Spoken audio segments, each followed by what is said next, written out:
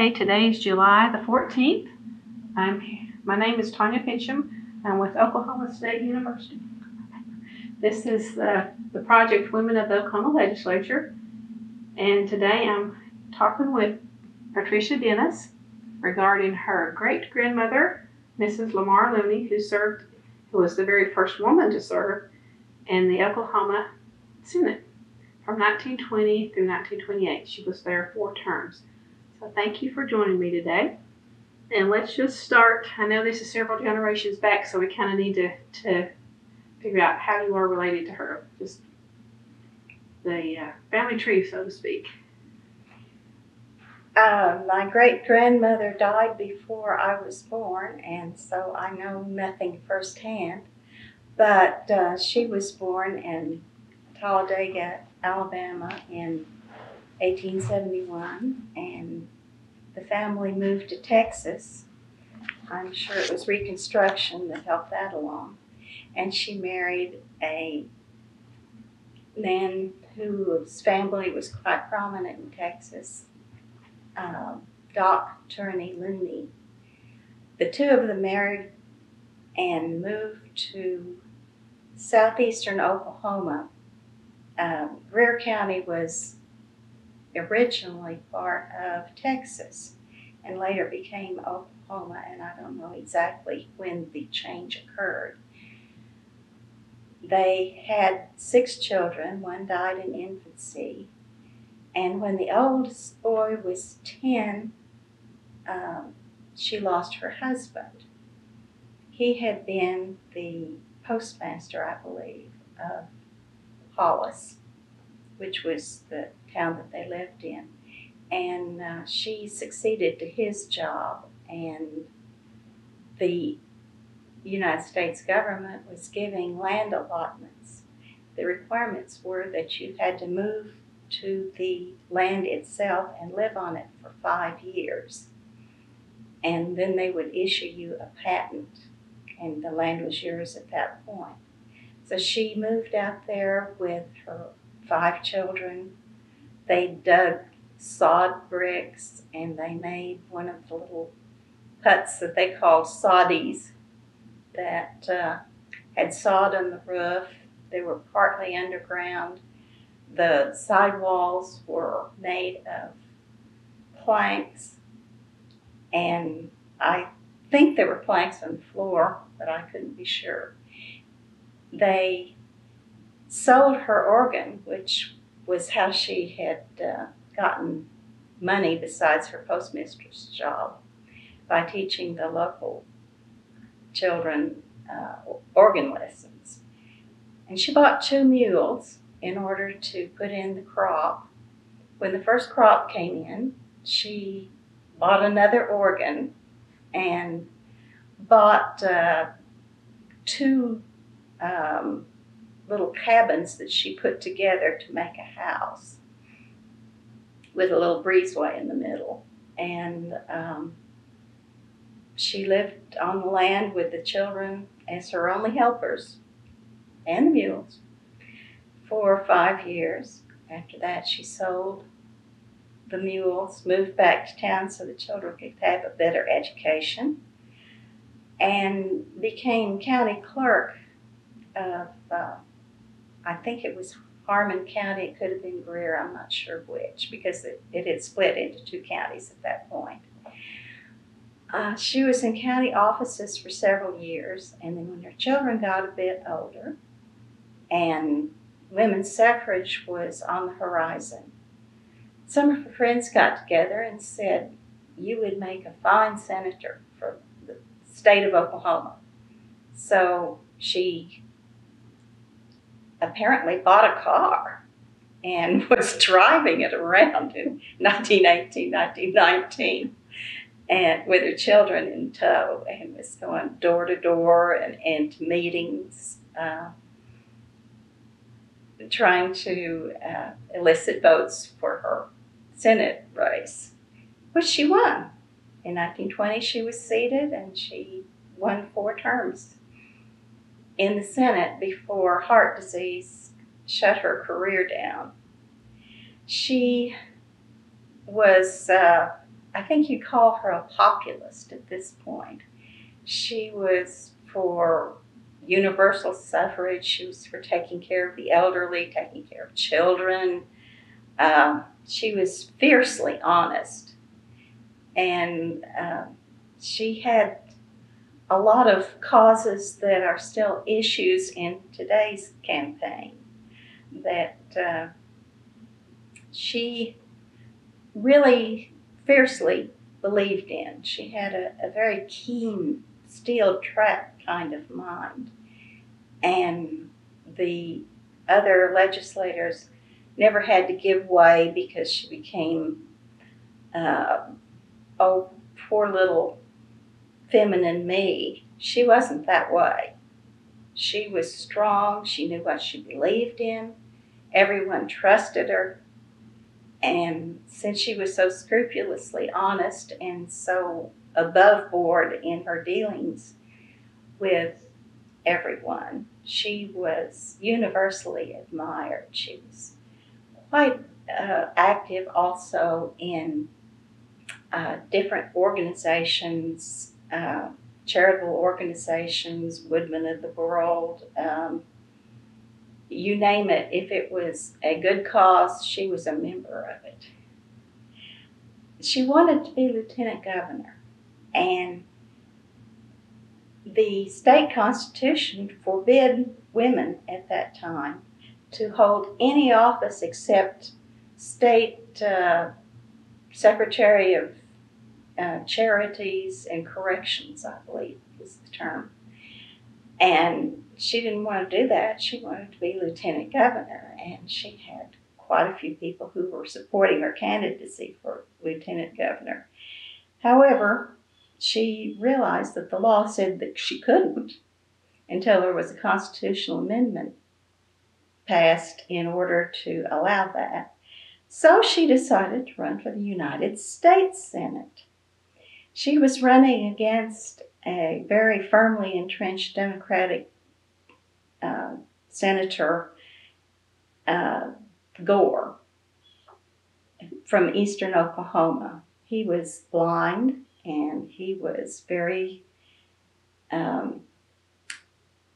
heavily into Democratic politics, and he ran and won several terms for the United States Senate. He was kind of the perennial Senator Gore.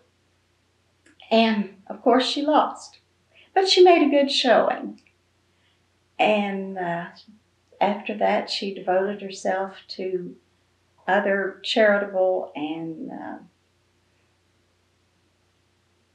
political causes, and generally something that would do good for the population.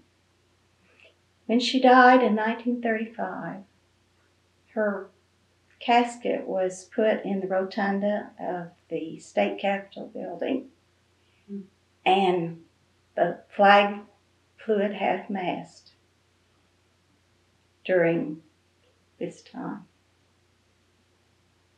We're all very, very proud of her. She had 5 children? Yes. Okay, and do you know what happened to each one of those 5, just generally? Well, generally the oldest one was in business here in Oklahoma City. Okay. Another one was in forest conservation in Colorado. Another one was secretary and General Girl Friday in Chicago for a long time, and she married and moved to California. My mother was always a homemaker. She married a man who had just completed law school and was working for the state as a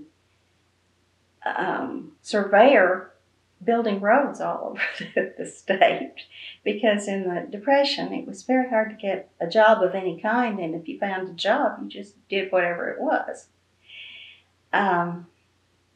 And her youngest child, Mabel, was a very well-known school teacher in the Oklahoma City School District. She had gone to Columbia University for her degree, and she went when she was quite young, so that she came back to Oklahoma City and taught at Webster junior high school or high school, I'm not sure which, when she was only 19 years old. She went on to become the head of the English department at Classen High School, which was the main high school in Oklahoma City, and later Northwest Classen, until she retired. And then went into politics, huh? No. But she went, you could tell a little bit about when she became a lawyer. Oh, yes. Her father was a lawyer, and she liked to read law from her father's books. And at that time, you could read law under the direction of some attorney and sit for the bar, which she did, and she became a member of the Oklahoma Bar Association. While she was in the Senate, I have her certificate from the Oklahoma Supreme Court hanging in my home. I'm going to take a picture of that. Reading a little bit of background on her, she had some trying moments when she first moved in. When Cole hurt his hand, and missing a finger. We're going to this. Oh, yes, yes. Some interesting trials, I suppose, when she first moved to Oklahoma. Well, pioneer life was pretty hard. And one of her children was sitting on the fence at their farm one day, and he fell off and fell into the hog pen. And a hog bit off 2 of his fingers. And she dashed into the hog pen, grabbed the fingers, washed them off, wrapped them in a cool towel, hitched up the buggy, and took him to the hospital. They reattached his fingers, and he was able to use them all the rest of his life. Another time, the boys were hoeing the vegetable garden, which they needed for their subsistence, and a rattlesnake appeared and coiled up looking at one of the children. And she was in the house wearing some cloth bedroom slippers. She came out when he yelled and killed the snake with that cloth bedroom slipper. We still don't know how she did it. Let's move forward a little bit, since that's pretty much all you can tell us about that time period. When they decided to do the portrait for the Capitol, you want to talk a little bit about that? Well, I didn't find out about it until the portrait was almost done, and my mother found out about it from me. So we came down to the Capitol and added all the input we possibly could.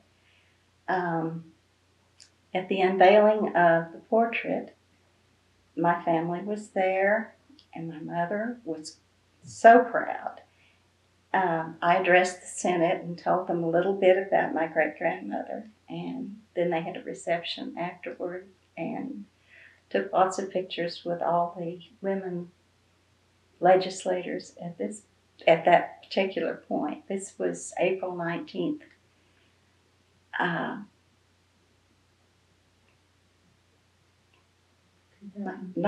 2005, which was the 10th anniversary of the Murrah building bombing. And had you been to the Capitol before that occasion? Oh, many times. I used to visit my friends there all the time and use the Capitol Library for research, because I'm a lawyer and it was a handy library to use. Have you been back since to see it actually hanging? Several times. Okay. A couple of years ago, we, Canterbury Choral Society, in which I sang, did I